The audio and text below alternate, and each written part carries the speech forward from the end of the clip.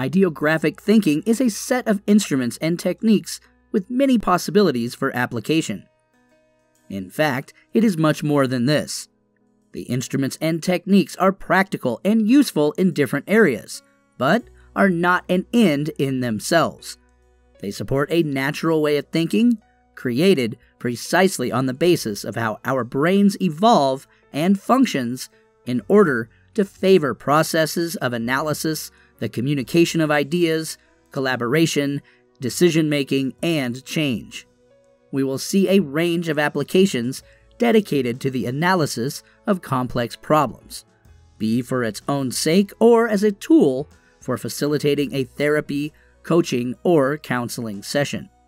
It is a matter of analyzing a situation or problem in a rich and structured way, having a maximum systemic approach, but also the possibility of going into more depth in a focused and strategic manner. As the term transformative in name of the technique implies, there is not only a focus on analysis, but the application of working modalities already directed towards resolution and which favor at the most a modular and flexible type of thought, which is open to change and to a creative idea. Among the common factors on which ideographic thinking moves, we can list fluidity, naturalness, and efficacy of thought, characteristics which can be enhanced and sustained by the use of visual and graphic modalities.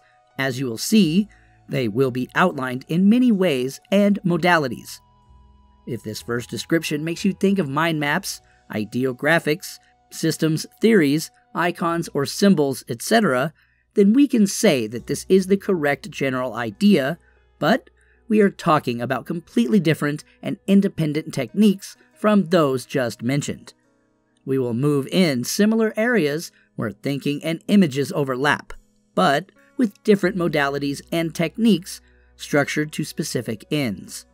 It is about operative modalities, which we have projected considering the neurological basis of thinking, neuroplasticity, of learning and change in any case. If someone wants to go into more depth about these aspects, further on there will be a whole chapter dedicated to similarities, differences, and added value with respect to other techniques. Transformative visual thinking and all the other applications of ideographic thought are combined to be flexible instruments usable in different contexts. Graphics will always have a central role. The good news is that all the different techniques and modalities can be used by anyone, even if you think your writing is bad, that you cannot draw, or that you have no graphic skills. In fact, one of the key concepts of ideographic thinking is that with the right instruments, everything is easier. Knowing the tricks of the trade simplifies it even more. Hammering a nail in with your hands will always be difficult and painful, but if you use a stone, it will become much easier. And the use of a hammer is fast and easy. If I have a chance to get practical advice from someone who has already faced the problem and found useful strategies to overcome it, then everything is simplified. In fact, if someone before me has already hit their fingers with a hammer and has learned how to get a better grip of it, and who suggests I hold the nail with a clamp, then it makes it easier, more effective, and gratifying. We will see that some types of pen or brush are adequate for transforming a shaky line into a beautiful line. But this is just one of the advantages of how we explain ideographic thinking. Another central aspect is that we need to change our perspective. It's one thing if it's an artistic picture, and another if it's a graphic expression or stylized picture, which is a functional, communicative, and thinking tool.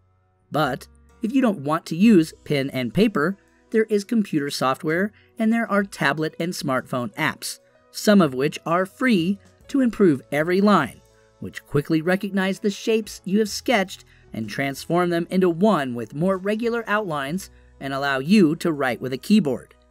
Again, other apps allow you to drag ready-to-use shapes, arrows, symbols, and icons onto the document you are working on. It's really easy. You can find more details on such instruments in the related references in the textual note at the end of this video. In the following videos for this course and the other training modules, we will see a series of features, technical, material, and support suggestions recommended for the applications in different contexts, on their own, for consulting or therapeutic tools, in training groups, in educational contexts, or other areas. In this module, we will mainly use a graphic database, consisting of simple forms such as circles, squares, and arrows. In other modules, we will start using symbols, stylized images, and icons. In any case, we will give you some examples in this module on how to insert some of these factors in a simple way to potentially enrich the modalities. The different applications can be used to complement one another and integrated with other approaches and methods to increase the potential of the content, operative modalities, and the interactive exchange with our counterparts in other educational, training, or therapeutic fields. What is the specific endpoint and main objective of ideographic thinking in general, and of transformative visual thinking in particular? We could define it as the aligning of visual representation and words, making them proceed together in such a way that they sustain and increase one another's potential. This is the natural modality and development of thought, as it should be, but it is about a path which has frequently deviated from an extremely unbalanced education towards logical, verbal, and serial thought. Images, body movement, development of natural networks of our brain, sensory perception, interpersonal communication, and thought are all factors which grow together and support one another mutually as always. Mental space and visual space move alongside one another. The bigger the space of visual representation, the more space there is for thinking. The more space there is, the more flexible thought can be, and we can move freely and agilely around ideas, representations, evaluations, and decisions. This is the great advantage and is an important object of growth and well-being to pursue. In fact, a systemic and ample representation of reality, which also, instead of just being a static map, allows us to exit from lineal reductionist cause-effect connections. This is typical of serial communication and thinking based on dysfunctional emotions, personal conflicts, and thinking which is blocked in its own rigidity. Another way of seeing limitation in serial thinking is that its implications and limits are used to our disadvantage in public and in sales tactics. These approaches tend to develop techniques which we call conversational funnels, persuasive tunnels, and other techniques which, as their name already implies, evoke the manipulation of one thought from limitless confines, bearing in mind that with ideographic thinking and its transformational techniques, we have the possibility of amplifying our thinking, activating flexible and modular modalities in it, thus stimulating creative ideation and the propensity towards positive change.